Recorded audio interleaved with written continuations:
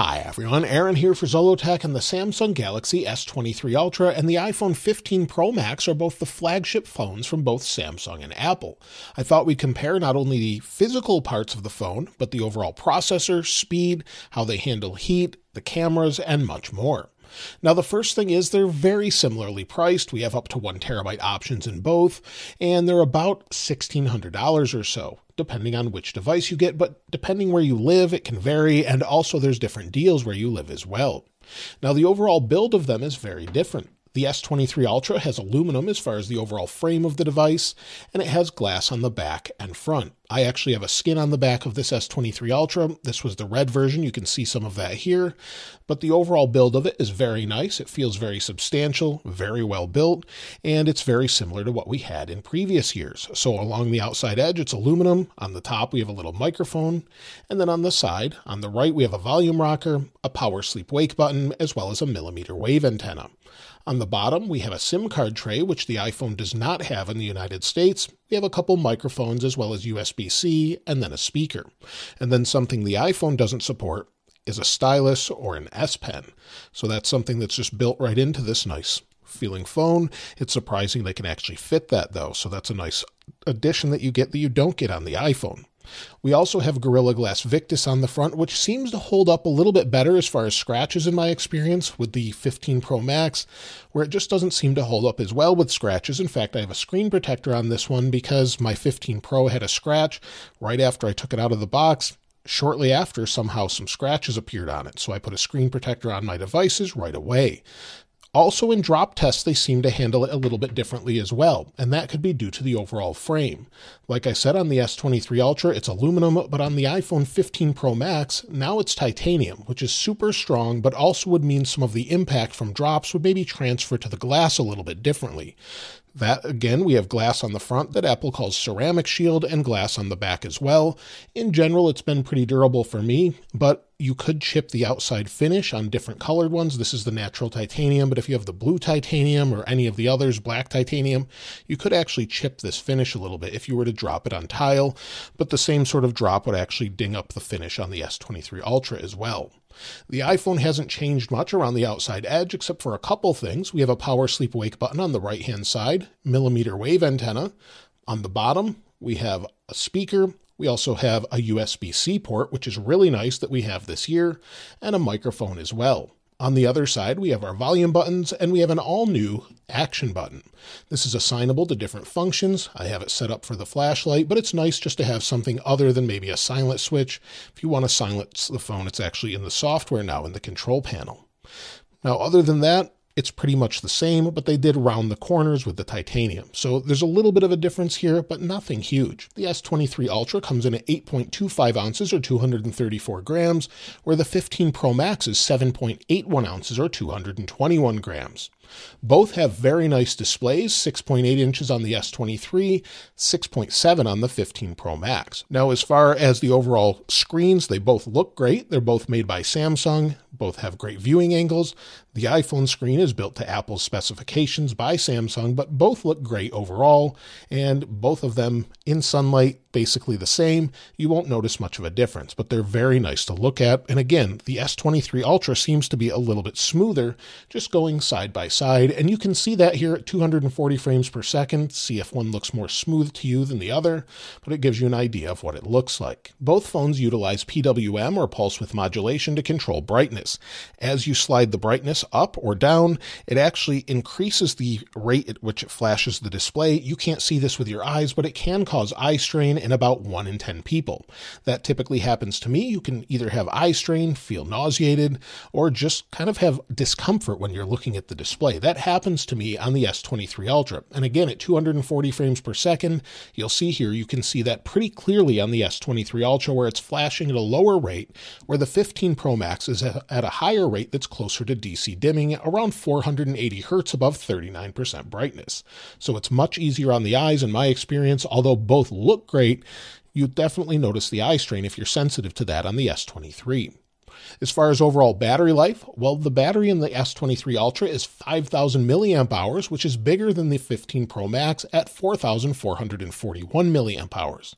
Despite that, due to its processor we'll talk about a little bit later, it seems the 15 Pro Max will outlast the S23 Ultra in most tests you see online.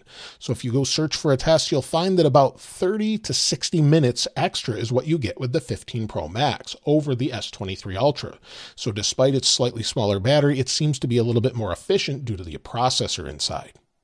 Now, before we take a look at speed and other things, let's talk about the cameras, as that's a big reason people pick one phone over the other.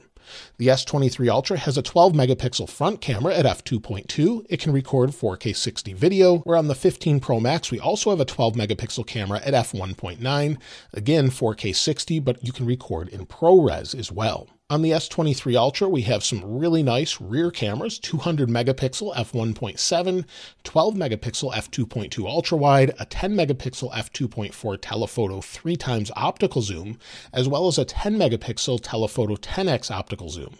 We can record 8K at 30 frames per second, 4K at 30 or 60 frames per second in HDR10+. The 15 Pro Max has a 48 megapixel f1.78 camera, along with a 12 megapixel f2.2 ultra wide and a 12 megapixel f2.8 5x optical zoom. So they've added an optical zoom that's greater than what we had before in the 15 Pro Max, and we'll compare those in just a moment. However, we do have more options for things such as ProRes. We can record 4K 60 HDR ProRes as long as you have an external drive. We have macro, action mode, and most of these features are on both phones with the exception of ProRes and a couple other things such as action mode, which Samsung has different names for, but they do the same thing.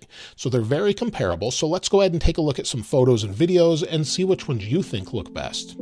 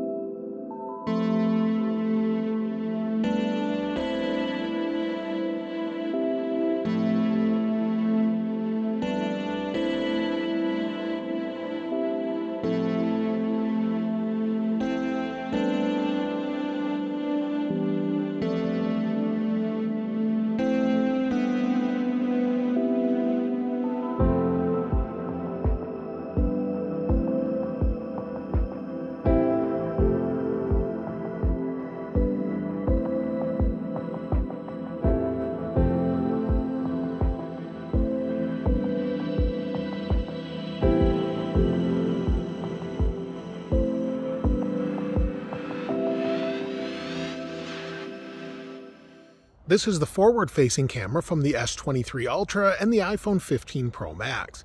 It gives you an idea of what it can do as far as dynamic range in the background, and also what it sounds like based on the microphones from both the S23 Ultra here and the 15 Pro Max here. Let me know which one you think looks best and sounds best in the comments below.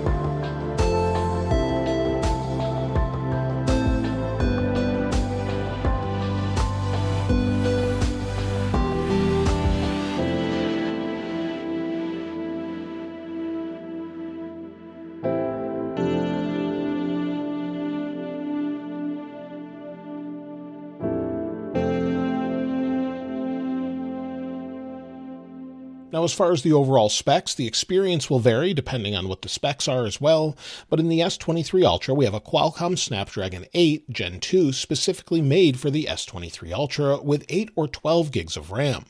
With the 15 Pro Max, we have the A17 Pro with 8 gigs of RAM.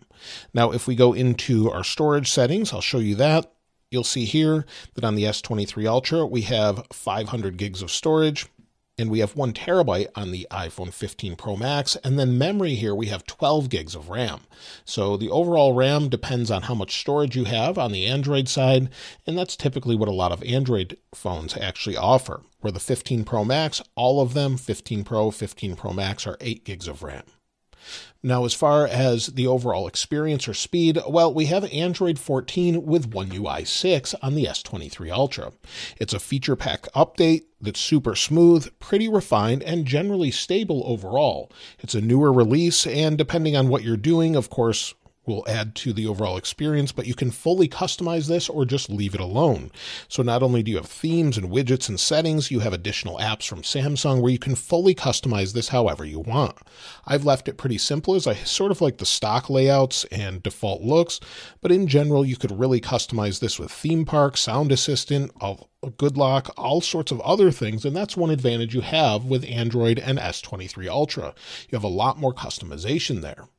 Of course, we have iOS 17 on the iPhone 15 Pro Max, and the overall home screen looks pretty similar to what we've had before, except we have some widgets. We can customize our lock screen, of course. That's something we've had for a while. If I can bring down the screen here, the lock screen, we can fully customize this, and you'll see both of them have always-on displays if I lock this as well. However, I would argue sometimes that the always-on display on the Samsung device is a little nicer. However, I've tried to actually match both of these so they look similar. So you'll see both of them have a dark screen, but you can show the wallpaper as well on the 15 Pro Max.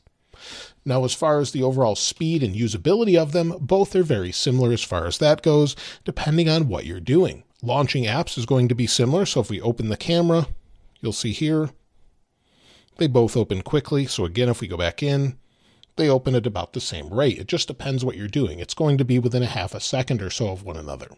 But if we try some different apps, let's first go into a benchmarking app, then we'll take a look at some of the other things, web browsing and racing as well with a game. So if we go over to Geekbench here on both of them, we'll go into that, and we'll run a CPU benchmark here. So we'll go into Run CPU Benchmark, and let's see what we get. While we wait for the benchmarks to complete here in just a moment, let's take a look at the overall temperature. On the 15 Pro Max, at the hottest point, we have about 98.5 degrees Fahrenheit, and on the S23 Ultra, we have about 98.2 degrees Fahrenheit. So both are pretty warm, and that can depend on how they're venting out the overall temperatures. But it seems that the S23 Ultra handles higher temperatures longer and has less issues with them. So we'll wait for the 15 Pro Max to complete here. And both have completed, and as you can see, we have 1,963 for single core on the S23 Ultra compared to 2,959 on the 15 Pro Max. Again, with multi-core on the S23 Ultra, 5,137 compared to 7,189 on the 15 Pro Max. A pretty significant difference in numbers, but not necessarily in usability. And one thing I wanted to mention is both of these phones, while they're warm on the displays, you can barely feel that overall temperature, and both of the backs are nice and cool. Despite us having a skin on the back, that could be some of the increase in temperature on the front display, but I really feel no heat coming off either or on the frames whatsoever. Now, if we go into the camera, like I said before, let's go in and go into the camera, and what I'll do is I'll set this up. We'll go into video modes here, make sure they're fairly equal. We've got UHD 60, let's switch to 60 frames per second, and we'll turn off ProRes on this. We should have similar settings on both, and then we'll just record for about 10 minutes and see what we've got. So we'll come back, everything seems to be about the same here. They're on standard settings. Let's go ahead and hit record, and we'll come back at the 10-minute mark. And so I'll just put some cases underneath it just to sort of show that you're holding it. You've got some of the area covered with your hand, and there we go. So let's see what we get after about 10 minutes. I've been recording 4K 60 video for a little over 10 minutes, and on the iPhone 15 Pro Max, we're at about 103 degrees or 104 degrees now Fahrenheit. On the S23 Ultra, we're at around 104 to 105 degrees Fahrenheit. Let's take a look at the back of them while we're still recording. We'll flip them over here. And again, on the 15 Pro Max, and if you haven't noticed already, I'm putting the Celsius marks in the upper right here. You'll see 104 to 106 degrees Fahrenheit on the 15 Pro Max, and on the S23 Ultra in the hottest spot, about 106 to 107 degrees Fahrenheit. So very, very similar results as far as that goes, but that doesn't mean they'll handle regular tasks after this normally. So we'll go ahead and stop the video, and let's go ahead and swipe home. Both don't feel terribly hot. They feel a little warm on the outside here. And then on the front, of course, there is some heat coming off of them. But let's go into a game and see how they handle that after they've sort of been heat soaked for a little while. So if we go into games here, we'll slide these aside, see how fast they load here. And we'll set them both down. And let's go ahead and load Real Racing. So we'll go into Real Racing 3, see how long they take to load on both of them. They're starting at We're in a little bit faster on the 15 Pro Max. The S23 Ultra is still loading. Maybe that's because it's heat soaked. I'm not sure. I've never run this test before. So we'll go ahead and turn the volume down on both. And we're still waiting. So it is taking a little bit longer on the S23 Ultra here. However, there should be better cooling in general on the S23 Ultra. So both have loaded now. Let's go ahead and wait for it. We'll go in. We'll go and enter a game. Let's go ahead and tap race. We'll see how long it takes. And now the results are similar. The S23 Ultra was slightly faster, but it just depends on when I tapped go. But you'll see the overall game here itself. And we're in. Different views, but we're in and it's going. So that's pretty similar here. Let's switch camera angles here, or camera modes. And let's just let it run again and see how it goes after running this for a little bit. So we've only got lap 1 of 1. We'll have to go out and then do it again, but I'll try this for a few minutes. And at the time right now, it's 1:13, so we'll give it just a moment, try it for about 10 minutes, and we'll see what the overall temperatures are like. Now, as I'm playing this game, I've noticed some frame rate lag on the 15 Pro Max. Now, it's hard to show this side by side, but it gives you an idea that both seem to be okay most of the time, but sometimes there's a little bit of sort of stuttering on the 15 Pro Max when I'm turning side to side. The S23 Ultra definitely feels smoother in this particular game. Now that could just be game optimizations for the current processors, but either way, the S23 Ultra seems to make this a smoother experience despite the A17 Pro being faster in the 15 Pro Max. Now, we've had about 8 minutes of this gaming. Let's go ahead and see what the overall temperatures are. So I'll just leave it like that and bring in the thermal camera. And as you can see, as we're playing the 15 Pro Max here, it's at about 91 degrees or 92 degrees on the front. And then on the S23 Ultra, let it calibrate here for a second. On the S23 Ultra, we're at about 95 degrees to 96 degrees on the front. However, if we flip these over, let's see if even though we're disadvantaged with the S23, it seems to be handling heat a little bit better. But in the hottest point, we're at about almost 98 degrees Fahrenheit. And then on the on the 15 Pro Max, we're at about 94 degrees Fahrenheit. However, the frame rates seem to be smoother and more consistent on the S23 Ultra, at least with that game. Now, one game is not really going to show us regular performance on everything, but in general, I was pretty impressed that the S23 kept up that way. Now, as far as something simple like a web browser, if we go in and maybe load Apple here. Now, if we go to load a website here, we'll just go in Chrome versus iOS. And it could have been saved here, but if we go into Learn More, the S23 Ultra was surprisingly quicker there. As far as smoothness, you can see the actual animation speed of scrolling is faster on the S23, but that's not necessarily a slowness issue on the 15 Pro Max. That just means the animations have been sped up. But right there, you can see it looks good, but the S23 definitely has the feeling of being smoother just because its 120 hertz frame rate is always consistent, it seems. But again, I typically use an iPhone, so I'm just showing you my observations here. So that gives you an idea overall. Now, as far as using these in the future, well, both of them should have support for at least about 3 years at least for new software updates, depending on what Samsung does. They seem to be sort of pushing out closer to 5 and 7 years with the Pixel, so we'll have to see how long they're supported for. Samsung is supporting their devices longer and longer. Now, if you're wondering which one you should decide between, well, we do have the S Pen on the S23 Ultra. Now, I found this is not something I personally would ever use, but it is a nice remote if you want to use it for a camera, take a family picture, and if you do take notes with a stylus, this is great to use. I don't typically prefer this, but if you do, it's available, and it's great to use with all of its features. You can select things, select something on the screen. You've got Smart Select to crop, and you can write and draw on this. So if you're someone that draws a lot with a pencil, this might be perfect for you. If you don't care about the stylus, of course, that's not going to factor into your decision. But if you're wondering which one you should choose, well, I would say the iPhone probably has better software support over time.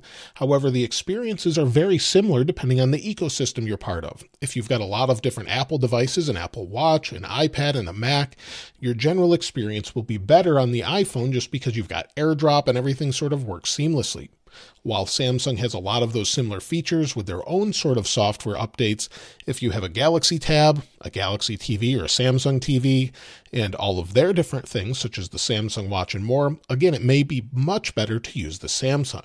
It just really depends which one works best for you. My entire family actually uses iPhones except for one person, and that makes iMessage sort of essential along with Find My and other Apple apps. However, if they didn't, I could easily use the S23 Ultra and be very happy with it. Both feel built very solidly. They both have great cameras that perform a little bit differently depending on the situation, but I'm really happy with either one of them. Let me know which one you would choose in the comments below, and hopefully this helped you decide which one is best for you. I'd love to hear from you in the comments below, and I'll link this wallpaper in the description like I normally do. If you haven't subscribed already though, please subscribe, and if you enjoyed the video, please give it a like. As always, thanks for watching. This is Aaron. I'll see you next time.